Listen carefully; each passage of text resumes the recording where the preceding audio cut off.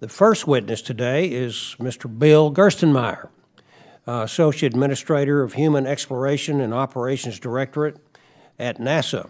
Mr.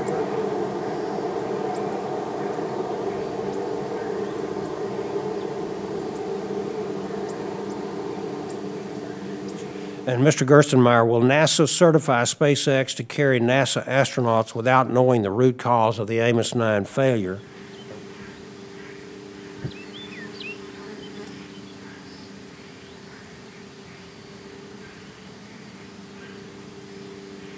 Again, we may not ever know the exact root cause of the failure that was associated with AMOS.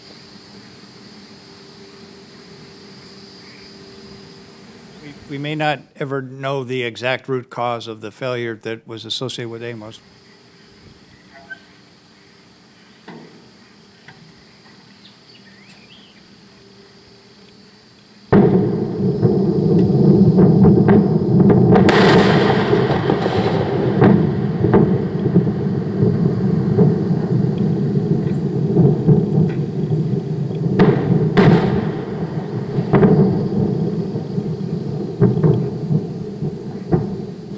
Following the explosion of the SpaceX rocket and the AMOS-6 spacecraft on the launch pad, SpaceX was not able to determine a single most probable cause of the event.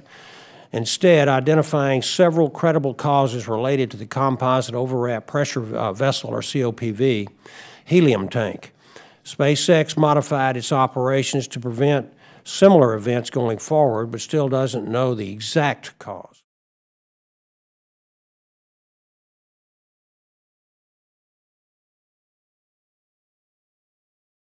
It is possible that in some cases the most beneficial and balanced options for the mission will require a decision to accept a higher risk.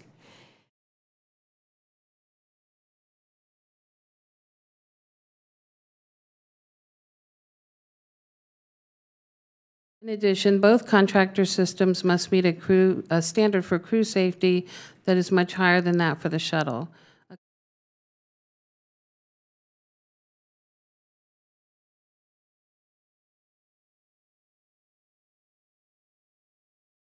Right now, I believe NASA is planning to require 7 launches with that configuration, and we believe that's an appropriate number.